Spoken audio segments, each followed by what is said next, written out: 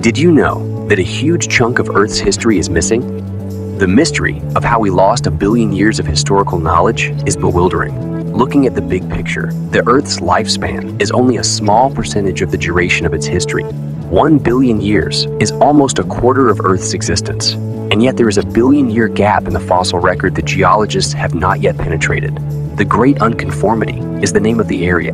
Let's take a peek at what we are really talking about here, shall we?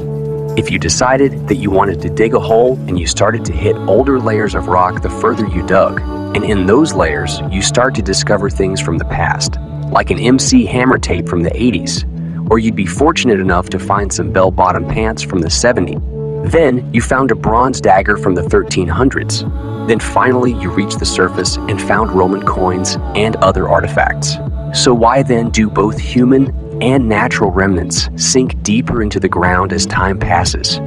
You may ask. The reason for this is because all living things sink deeper and deeper into different portions of the planet over time.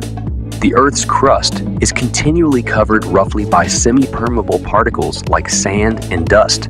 The surplus of material from the world's surface is referred to as deposition. A laborious procedure called sedimentation takes place as fine particles accumulate very slowly until they form sedimentary rock. Over time, this cemented sedimentary rock builds up and then solidifies. Afterwards, minerals bond together to solidify and form more sedimentary rock.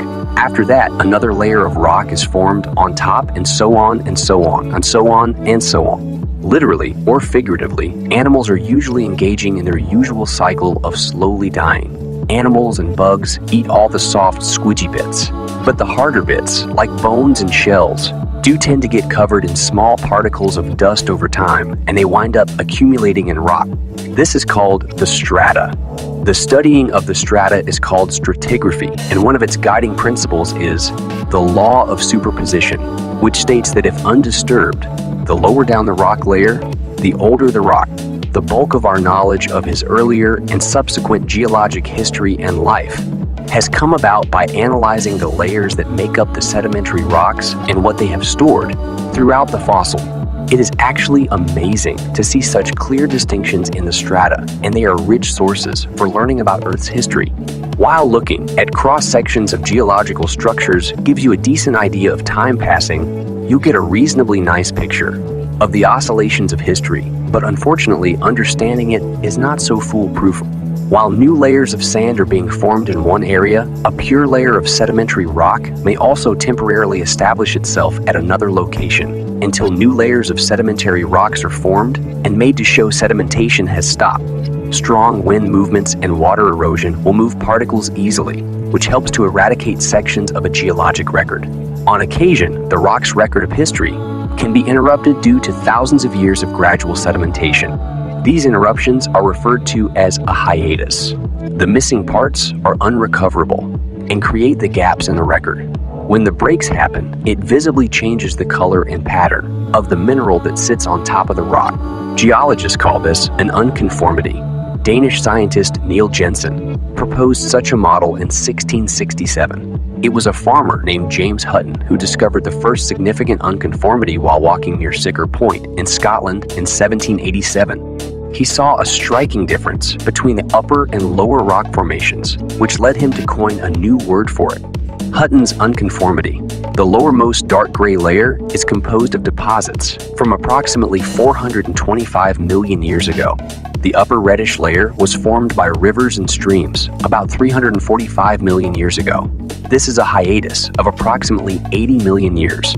Hutton's 1859 lecture following his discovery of the shapes that formed the Black Hills prompted mathematicians to denounce him as a heretic, whose whole theory of tectonics was a complete waste of time. Geologists have since referred to his theory as a geologic shrine. That sums up just how interesting it is that a theory from this time period could inspire such vehement disagreement. However, the most unusual unconformity was found in 1869, when John Wesley Powell was observing a strange mound whilst traversing the Grand Canyon and noticed a vertical rock formation botting up against horizontal formation. This channeled the supreme creativity of his geologist predecessors. He named it Powell's non-conformity, But since then, it's been more commonly referred to as Powell's Great Non-conformity, and there are two striking reasons. The exact reasons are worthy of a whole continent worldwide. Marine Laurentia is the name for the ancient heart of the continent of North America, located in the 1960s. Some facets of Earth's crust have been uncovered all over the world at this point, but most of them have shown only a small gap on a planetary scale, equaling at least tens of millions of years. Not long ago, several other unconformities were uncovered around the world on a much smaller scale. Additionally, there are several other undiscovered reeks in the outside world, but there are only a few that reach a significant scale. The smallest time gap between the first rock layers and the Paleolithic occupants is 250 million years, and the largest gap is over 1 billion years. That's right, the missing piece that separated the two sides of the mountain range represents a span of 1.2 billion years, and the whereabouts of it are unknown to us. There's so much more to this rocky phenomenon. The Isle of Tartay and a few rock formations were determined by geologists to be made at approximately the same time and have been found in other locations around the globe.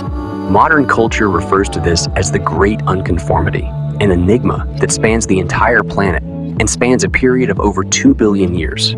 The Grand Canyon illustrates an example of the 525-million-year-old Cambrian rocks from the Cambrian era.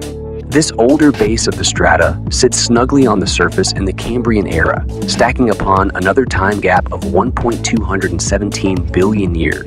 We notably see a breathtaking landscape in the Missouri's Ozark Plateau, overhanging 500 million years of old sandstone, which is topped with about a billion-year-old granite outcrop, which displays a 900-million-year hiatus gaps in our long geologically empty history book. But we'll never know for sure if such a change will ever come. Until then, the big gap in Earth's evolution remains a great mystery. Thanks for watching.